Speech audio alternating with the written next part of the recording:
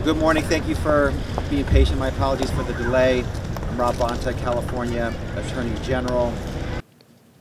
In our lawsuit today, we allege these companies knew for decades that PFAS are toxic and harmful to human health and the environment. Yet, they continued to produce them in mass and for mass use and concealed their harms from the public, causing irreparable harm to our natural resources, to our health, including liver cancer, kidney cancer, testicular cancer, breast cancer, pancreas.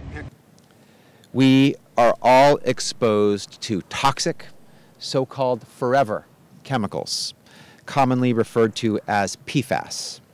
Forever chemicals are all around us, everywhere you look, in our bays, our lakes, streams and rivers, in this bay.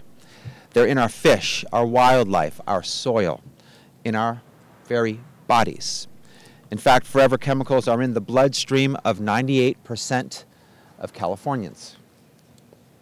They are toxic and they are harmful to human health and the environment. And let's all remember that today, the day before we celebrate and thank our veterans for their service, they are more likely to fade. Our lawsuit seeks multiple forms of relief: injunctive relief, damages, penalties, restitution, and abatement. This includes statewide treatment and efforts to remove PFAS from our environment, primarily through treating multiple layers of our water system, from drinking water to wastewater, to prevent these chemicals from further building up in our bodies.